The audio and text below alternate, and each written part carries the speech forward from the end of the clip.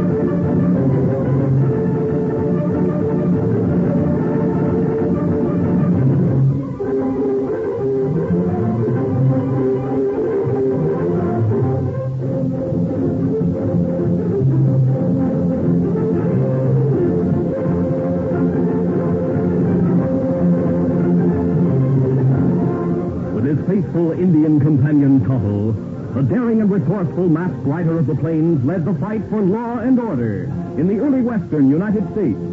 Nowhere in the pages of history can one find a greater champion of justice. Return with us now to those thrilling days of yesteryear. From out of the past come the thundering hoofbeats of the great horse Silver. The Lone Ranger rides again. Oh, Silver! Let's go, big fellow! I'm Silver! Hooray!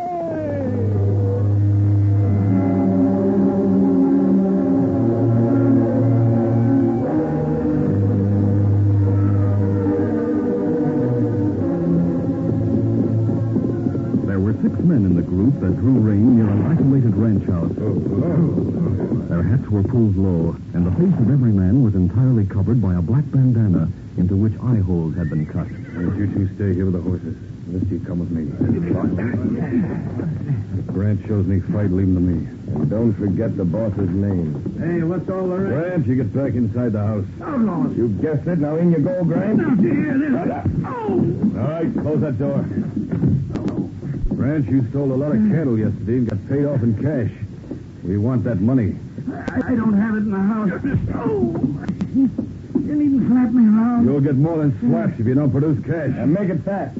Sandusky don't fool. Sandusky. Yeah, I'm Sandusky. I've come back to collect some money I figure this part of the country owes me. Sandusky, I'm an old man. All I've got... Never mind all that. I'll give it to you. Where's the money? We'll help ourselves. In that cupboard. I'll get it. It's in a little blue bowl. I got it. All right, that's all, boys. Clear out. Bye, boss. Grant, you're lucky we're leaving you alive. Adios. Grant, you can tell the sheriff that Sandusky has come back. Oh, the dirty, ornery polecat. Sandusky, back here. Too smart for anyone to catch. Even outwitted the Lone Ranger.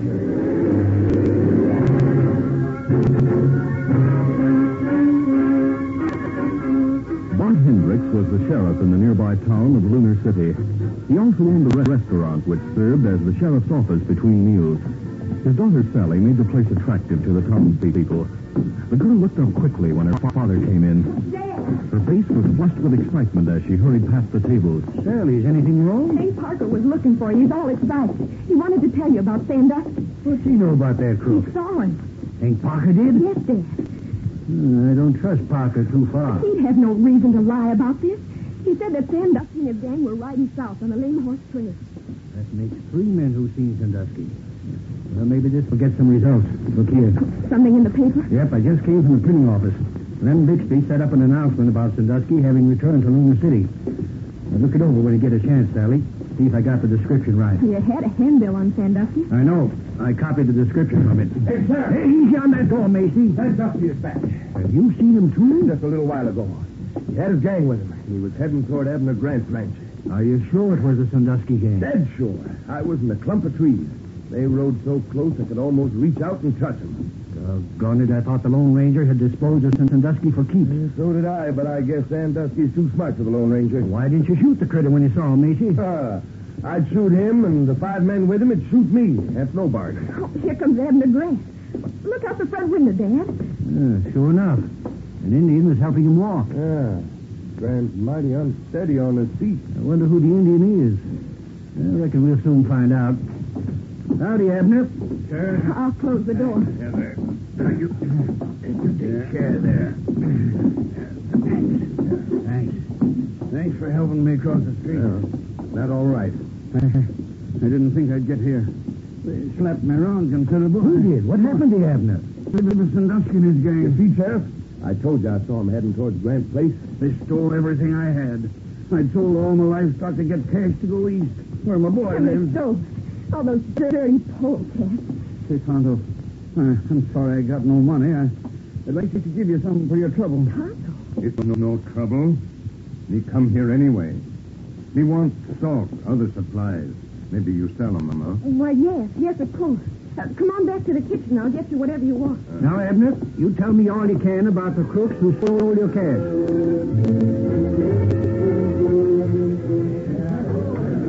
3 hours after Abner Grant had told his story to the sheriff, the supper-time crowd filled nearly every table of the restaurant. In one corner, there were 3 townsmen named Macy, Taggart, and Ross. No one suspected that these were 3 of the masked men who had robbed Abner Grant. Macy was speaking. I was here when Grant was talking to the sheriff. He's convinced it was the Sandusky gang that robbed him. We got nothing to worry about. Taggart, you sure know how to plan things. You boys follow my orders, we'll all be rich. Be careful you don't arouse suspicions by spending too much money. Here, Sheriff has some kind of announcement in the newspaper. You hear anything about that, Macy? Mm-hmm. Yeah. Paper doesn't come out till tomorrow, but the sheriff's got an advance copy of it. Yeah? What'd it say? It describes Sandusky. Tells everyone to be on the lookout for him. There's your sheriff now. Ask him to show us his copy. Good idea. Hey, sir. Good evening, Dan. Howdy, Howdy. How are you? Hey, Sheriff, I hear Sandusky's making more trouble. Yep. I've been out with a posse for the past 3 hours. I'm going out again as soon as supper hour's over. I was telling Ross and Taggart about your announcement in the paper. Have you got it handy? I'll get my copy. Sally's put it somewhere. I'll ask her about it. Well, she's over there in the far corner. Hi there. Sally, where'd you put that advance copy of the newspaper? Well, Daddy, it's gone. You remember that Indian who came here with Abner Grant? Sure. What about it? Well, he brought some supplies. And I wrapped them in the newspaper. Doggone it, honey. That's the only copy we had. Dad, I heard Abner Grant call that Indian Tonto. So I played a hunt. Huh? Do you remember when Sandusky was around here the last time? How could I forget? And the Lone Ranger was after him. Sandusky disappeared. And Dad, the Lone Ranger had an Indian friend named Tonto. It's not a common name. Now, maybe the Indian who came here is the Lone Ranger's friend. I wouldn't know. I never saw that masked man's partner unless he was the one who came in here today. Maybe after he left here with the food, he met the Lone Ranger. I see what you're getting at. I sent that paper in the hope that the masked man would see that article and know that Sandusky has come back to Lunar City. Well, it's a chance. No harm done at any rate. That's what I thought. What is it, Sally? There's something in my apron pocket. I wonder. Looks like something wrapped in a piece of paper. Yes, it's a bullet. It's a silver bullet. Look at it. Well, the And vault. a note. I'll be waiting behind the restaurant. Dad, do you know what this means? The silver bullet means the Lone Ranger. Yes, and he'll be waiting behind the restaurant. Dad, he was here. He must have been at one of the tables. I must have served a meal to him. And he dropped this note into my apron pocket. Great deal. He did see the paper, and he came here. Come with me, Dad. We'll go out in the back of the restaurant.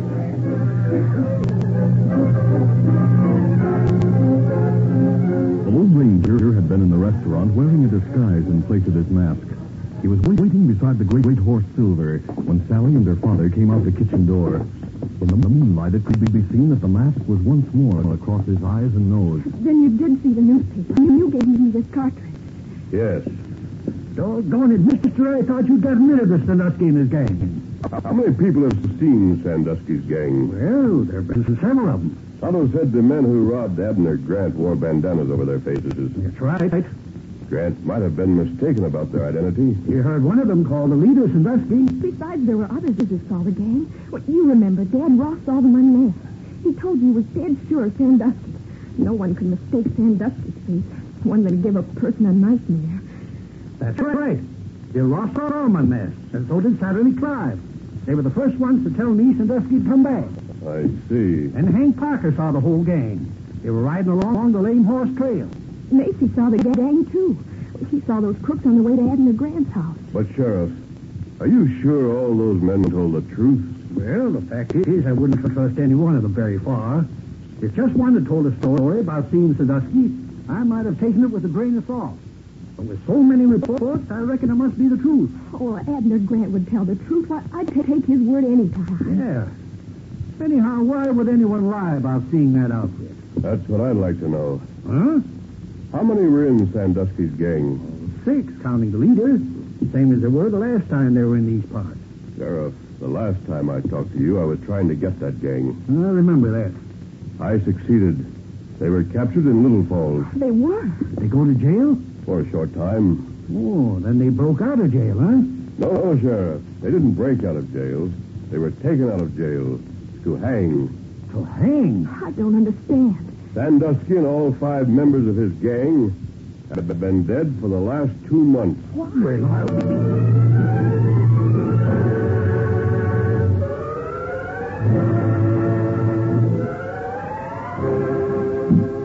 After leaving the sheriff and his daughter, the Lone Ranger hurried to his camp near town where Tonto was waiting. Briefly, he summarized what he had learned while Tonto saddled his horse.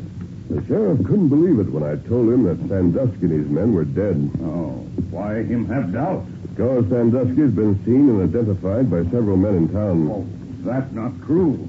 Him dead. The sheriff gave me the names of 4 men who swear they've seen Sandusky. Maybe they make mistake. No one could make that kind of a mistake. Sandusky had a face no one could forget. Who claimed to see him? 4 men. I have their names. I learned where they can be found. 2 of them, Macy and Ross, are in the restaurant. The others are named Parker and Clive. Parker's house is nearest. We'll go there first. What we do there? Ask questions? No, Tonto. I have another plan. I'll tell you about it on the way. Yeah. Scout ready now. Good, let's go. Easy. Easy, fella. One, two, Up, down.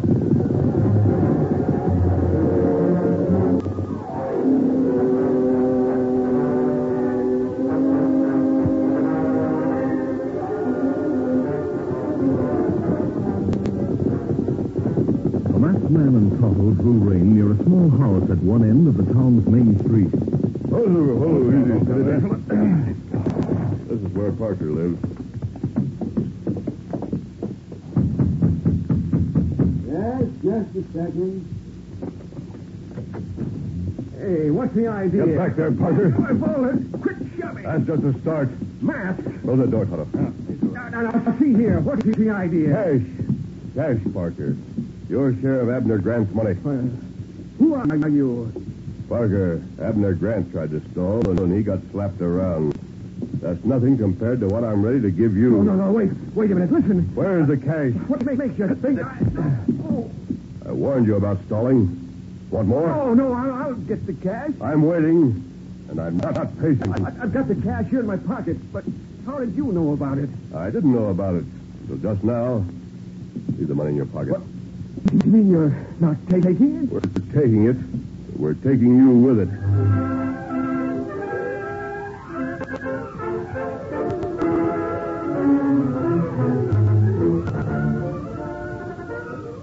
The curtain falls on the first act of our Lone Ranger adventure. Before the next exciting scenes, please permit us to pause for just a few moments.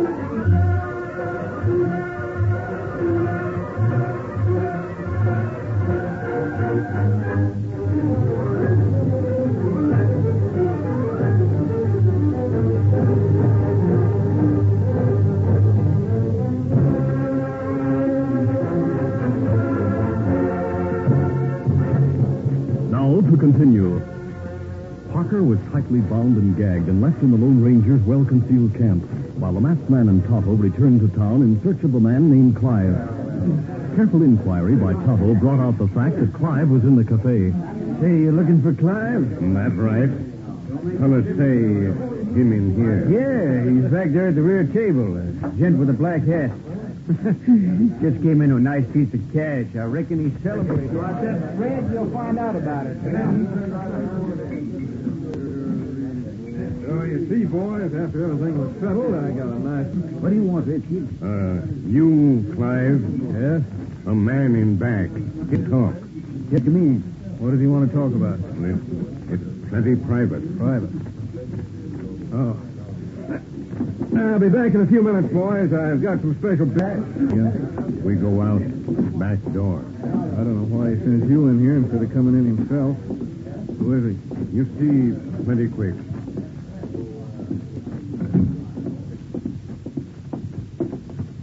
Where is this man? Right here. What? We have no time to waste with you. You make any noise, we'll shut you up in a hurry. You're a man. That's right. I have a rope for you. Hold his arms, Tonto. He got it. I told you to be quiet.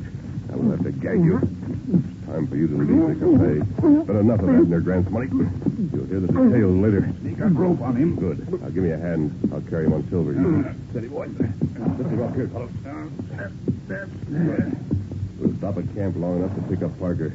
Then we'll ungag the prisoners and take them to the sheriff's home. Be ready. Come on, Silver.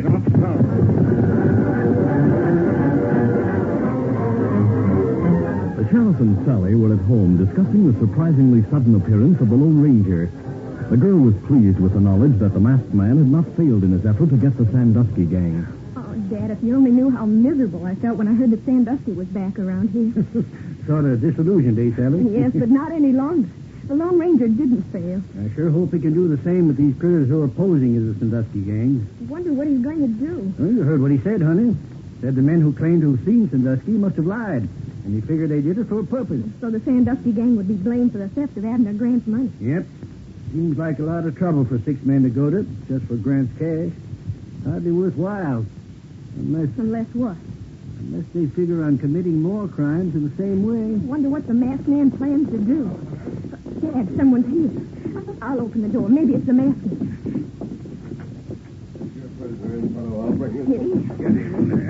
Dad, look.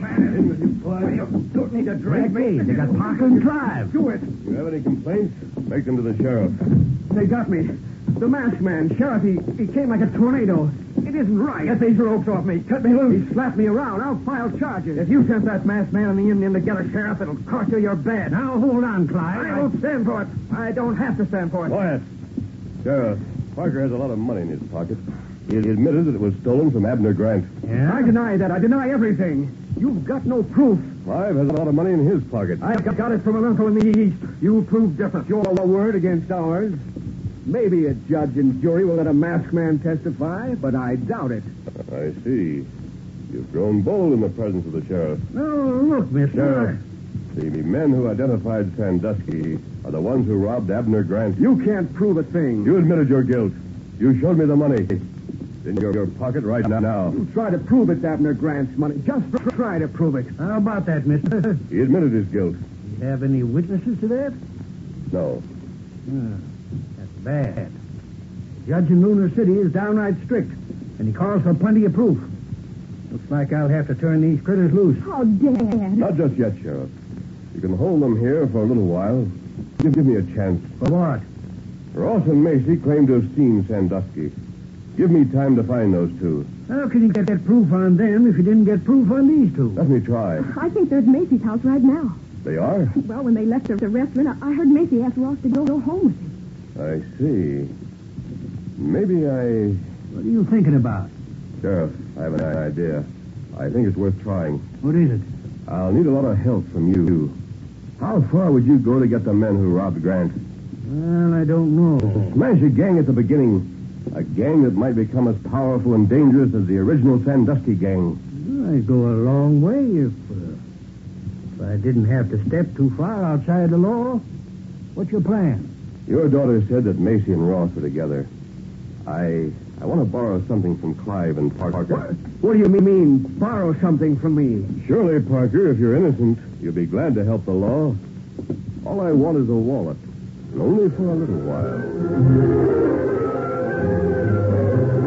The Lone Ranger carefully outlined the beginning of a plan, and while he talked, he filled in the details. Clive and Parker voiced strenuous objections from time to time. It was half an hour later when the masked man left the house.